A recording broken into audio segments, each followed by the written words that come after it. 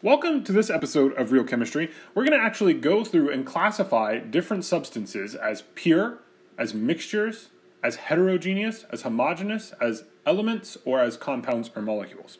And so this is a challenging problem type because often you're given the name of something and you don't even know what it is. Or if you do know what it is in the everyday world, you don't know what it looks like chemically.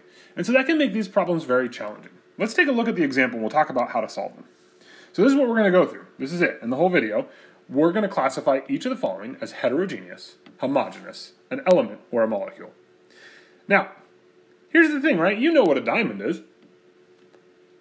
But that doesn't mean you know if it's heterogeneous, homogeneous, an element, or a molecule. You'd kind of just be guessing. Maybe at some point someone's told you, hey, a diamond is X, Y, or Z chemically. And then you might know the answer right off the bat. So this is a question that can make you feel slow because somebody else might immediately know the answer because someone at some point told them what a diamond was and you weren't. But that's just knowing some fact, right? And so the only way to be able to do this is to know something about the substance and then answer it. So what you should do is you should look it up on Wikipedia. Now, if you have to do this on a test or quiz, then obviously you are going to have to know something about those different substances before you get there. The good news is there's not that many examples, and once you do a few, you start to get a sense of what's what. But it can be challenging.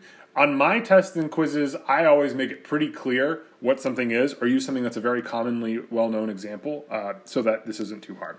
So let's look this up one at a time and try to decide. So diamond. We're going to look it up on Wikipedia. And then we're going to ask these questions. Does it have a single element with no bonds? If so, it's an element. Does it have multiple elements with bonds? Then it's a molecule.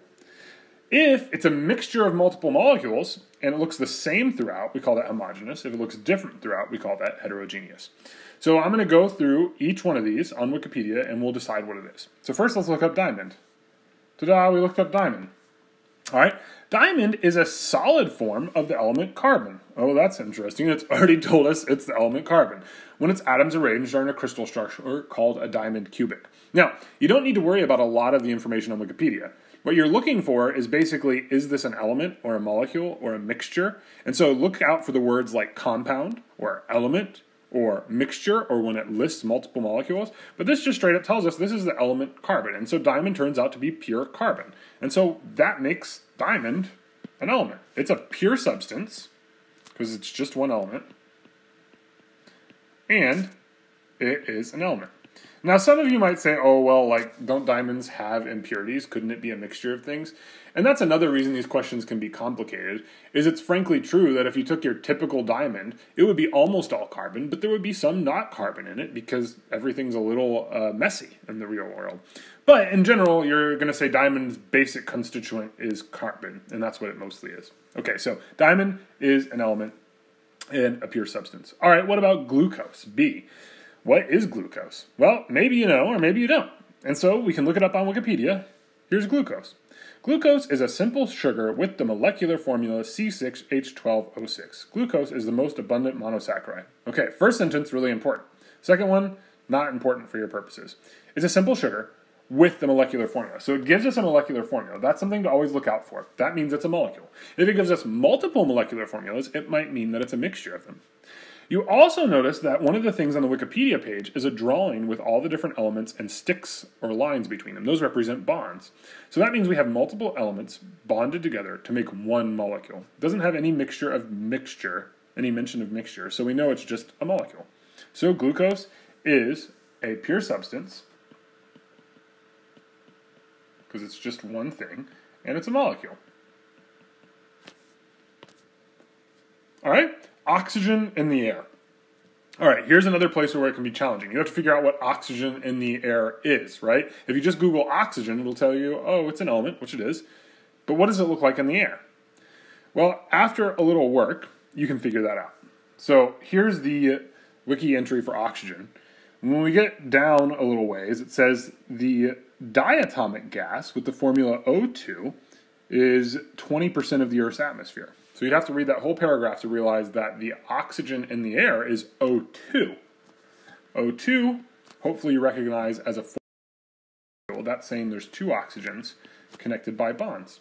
And so even though it's just one thing, It's actually a molecule when it's found in the air.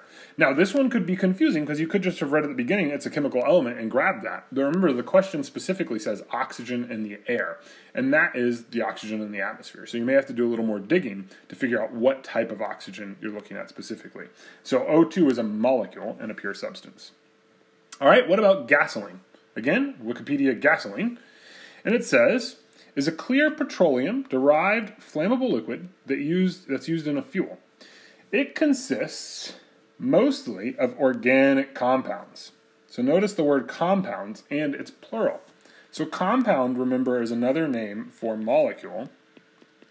And it has that S on it, so it's plural.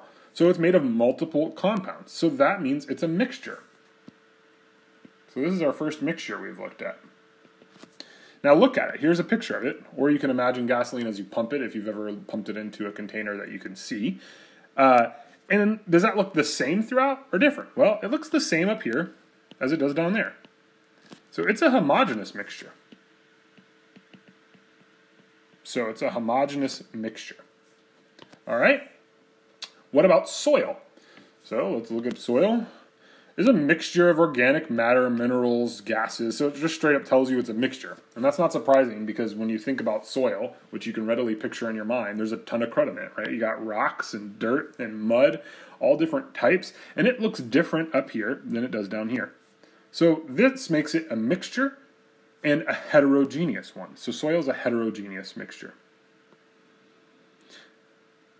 So for some reason that yellow one says homogeneous. That's just totally false. It's heterogeneous. Now, you could make the case in some instances that soil could be homogeneous. For example, if you got very nice, pure soil, it could look the same in every spot. So there can be some differences, but the example we looked at, the picture we looked at, is definitely a heterogeneous mixture. Okay, lastly, air in your room. That one can take some work to Wikipedia because air in your room is not going to show up on Wikipedia. But what is the air in your room? It is made of atmosphere. So let's look up what the atmosphere is made of. So the atmosphere of the Earth is a layer of gases known as air. Cool. And now, if we look down at the beginning of the second paragraph, it says it contains 78% nitrogen, 20% oxygen, and 1% argon, and 4% carbon dioxide. Okay, so those are different things. It's a mixture, right? Multiple things are there. And when we look around in your room, right, look just at the gas, not at the things behind it. The gas looks the same everywhere you look. And so that makes the atmosphere of the Earth a homogeneous mixture. A homogeneous mixture. And do remember that soil should be heterogeneous. All right, so that is how, in practice, we can go through a list of substances and figure out what they are. Hopefully now that you've done it and you've Wikipedia'd some, you can begin to look at substances and in some cases know what they are, even without looking it up on Wikipedia. All right, if you have any questions, let me know below. Thanks for watching.